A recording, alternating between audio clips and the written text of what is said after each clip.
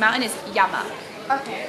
There's 5 vowel sounds, which you can see on here, on either one of these ones. It's a, I, U, E, O. The I you say like the letter E. So it's A, I, U, E, O. Like, are either of you in choir? Do you know the 5 vowel sounds in choir? It's the same in Japanese. The 5 pure vowel sounds used in choir, the vowel sounds in here. And then you have consonants like ka, ki, ku, ke, ko, sa, shi, su, se, so, ta, chi, tsu, te, to. Like that, so just go like that. And this one right here, you have to, I probably should have wrote hiragana, katakana on it so you remember. But the ones that are more circular and not quite as angular and have the small little dude in the seat on the top is the hiragana chart. Yeah. And then the other one is the katakana chart. So we have both the alphabets, like the 2 basic alphabets, and they wa and wa and here, they're both the same thing. It's just used in different situations, kind of like how we have an uppercase alphabet and a lowercase alphabet. And like katakana, they use it for foreign words and names and sounds.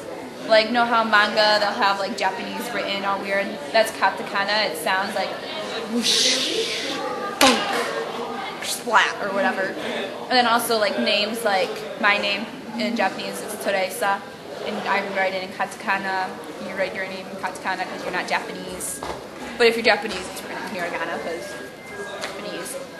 And then kanji, there are thousands of kanji.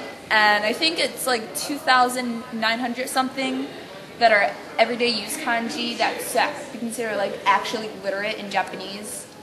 You need to know like you learn them all throughout school, like elementary and junior high and high school. So by the time you're an adult, you know, like 2,000 some kanji, and those are the everyday use kanjis, like mountain's one of them. And they just represent words. And they got the kanji from China like thousands of years ago. So you'll see like this in Chinese writing, and it means mountain in Chinese. I just don't know how to say it in Chinese because they have a different speaking thing. And then on the next page, name suffixes, they don't just say like, what's your name, first of all? Hannah. Hannah and what? Liz? Like I'm like, hey Hannah. They don't do that in Japanese. It'd be Hannah-san or Hannah-chan, like, because they just have name suffixes. And then chan is used for little kids and pets, and also teenage girls use it with their close friends. Like, are you guys good friends? Mm-hmm. Then you'd probably be like, you could call her Hana-chan and stuff like that. Like my friend Danny, oh my, it's so cute. Danny-chan, Danny-chan. I just love doing that, so cute. And then kun is used for boys from about middle school age to like about high school. And it's just like that. And guys use it for guys, but some girls, like if you're really good friends, like best friends, teenage girls will use it with each other, like best friends. And then san is just generic. You can use it for anyone, and because they have different politeness levels in Japanese, like there's 5 different ways to say thank you. Because there's just how polite it is. You can be like really informal or like very polite. So just like if you meet a Japanese person, like if you go to Japan and you're talking to someone, it's just best to use san. Can't go wrong with san. Sama is like used to show respect and stuff, and use it for maybe like your grandparents or something. Well, not really grandparents, but like older people that you really respect. And then sensei is used for teachers, doctors, and lawyers and stuff like that. Like teacher sensei, yeah.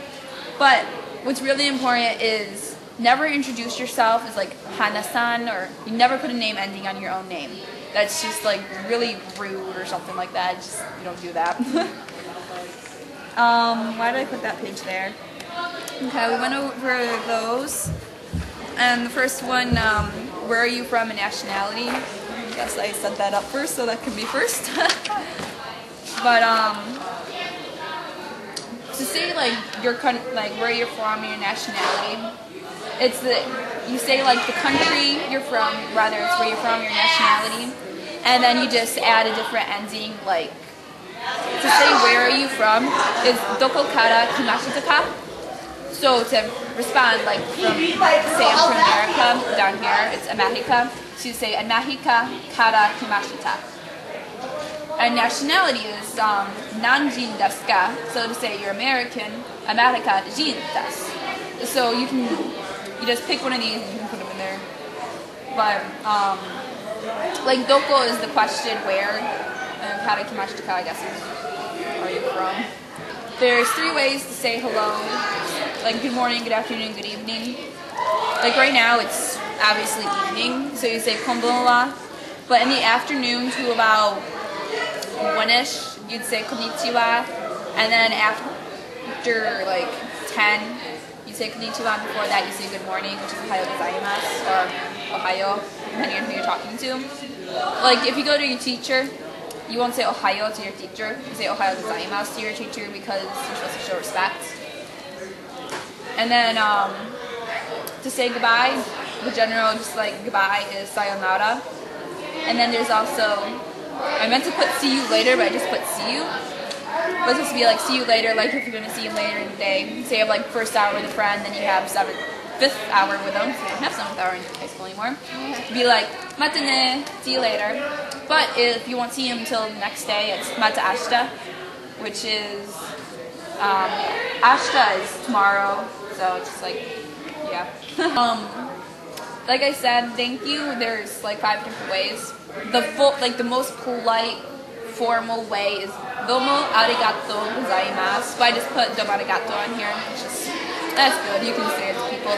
You won't really offend anyone. Like, if you're saying thank you to Liz, you wouldn't really say domo arigato because she's your friend, you guys are close friends. You could just say domo, which is the very first 2 characters on there. And then, I'm sorry is gomennasai. Sorry, gomennasai. Let's go on to numbers, and then we can move on to saying how old you are and what your birth sign is, then we can go back over some stuff if we have time, so I just want to try to get through everything. Let's run through 1 through 3, practicing those. So it's ichi, ni, san. So ichi, ni, san. That's the katakana. I'll write them on the red later so you know. But, now, for 4, there's 2 ways of saying it. There's shi and yon. Now, you know how we have like 13 is an unlucky number here? In Japan, 4 is an unlucky number because besides meaning 4, shi also means death. So a lot of times in like hotels and stuff, they won't have a 4th floor, and it'll go like 63, 65 because it's just 4 is unlucky because it means death. But so for 4, you can say shi or yon. Then 5 is go, like go to the store, and 6 is roku. Let's try saying 1 through 6. Ichi, ni, san, shi. She's the new giggler. Okay, where do we stop? Stop at yon. Okay, so go, roku.